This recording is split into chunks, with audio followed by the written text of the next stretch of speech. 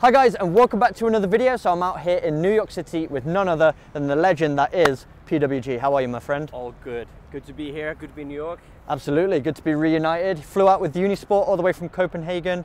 And if you haven't checked it out yet, we filmed a video over on Unisport. 5 skills you can use in a match. So go and check that out. If it's out there already, I'm sure it is. But today, we're going to be learning 3 essential ways to control the ball with your first touch from a pass on the ground. And who's going to show us those simple first touches? PWG. Of course. Let's have a look.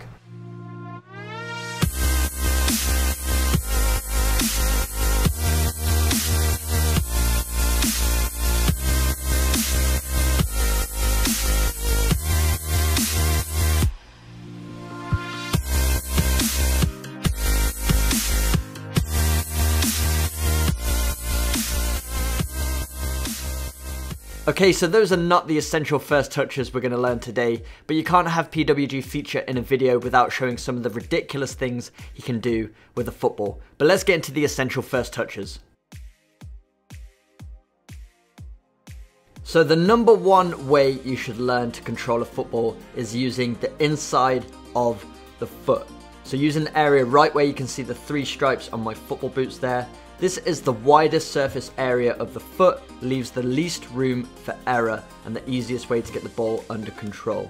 And it also sets you up in a good position to pass the ball back in your second touch. So start by mastering the close control, and you're going to do this by opening up the foot parallel to the ball, using the inside of the foot to cushion it by removing the foot, taking it away from the ball as soon as you feel it make impact with it. This cushions the ball and keeps it close to the body. And once you've mastered this technique, you can keep the ball on the move. This time, instead of opening up the foot 90 degrees to keep it parallel, you're going to turn it 45 degrees and actually meet the ball. This allows you to keep the ball on the move and tap it in the direction you want to go. And this is a great first touch to take when you've got a defender rushing you, putting pressure on you quickly.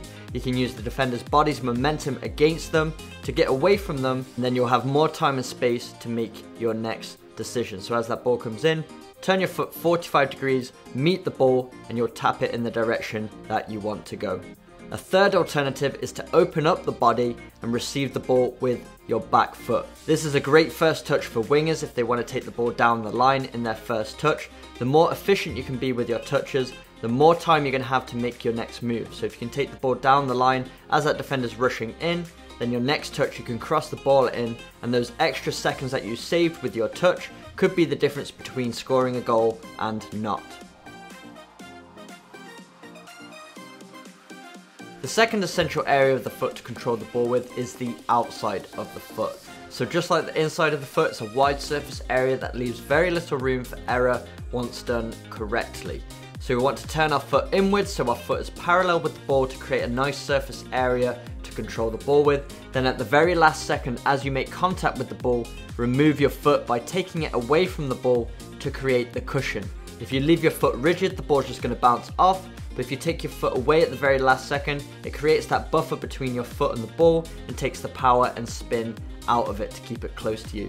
So work on this, either use a training partner or pass the ball back and forth at a wall. Just work on controlling the ball, keeping it close to you with the outside of the foot. And then once you've mastered this technique, you can then turn your foot 45 degrees and actually meet the ball to keep it on the move. It's great to be able to keep the ball on the move if the defender's rushing in once again, but using the outside of the foot can be a bit more deceptive at times. So instead of waiting for the ball to come to the inside of the foot, you can meet it with the outside of the foot, take it down the line in the direction you want to go, and use that defender's body's momentum against them, and that's going to allow you to get away with time and space to make your next move.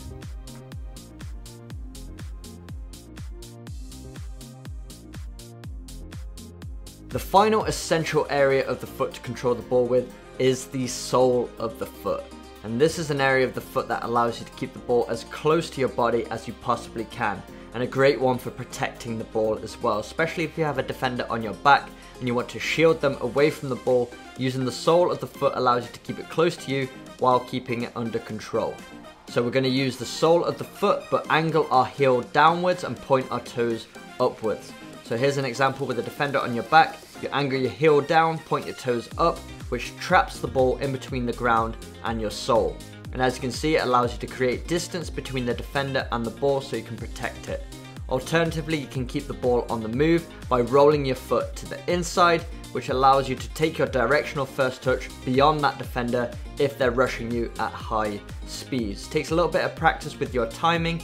Make sure you're keeping that heel down though to avoid the ball rolling underneath your heel and away from your control. And make sure with all of these first touches you get comfortable using both the right and left foot, so you can keep the ball under control and take it away from your defender in your first touch in a variety of situations.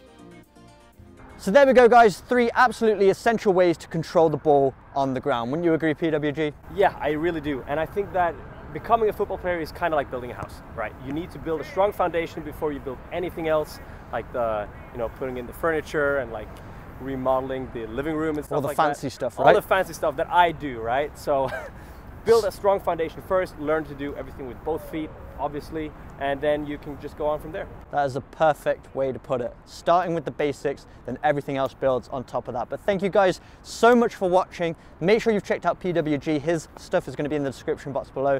Check out his YouTube channel, on Instagram for some of the sickest freestyle moves I have ever seen.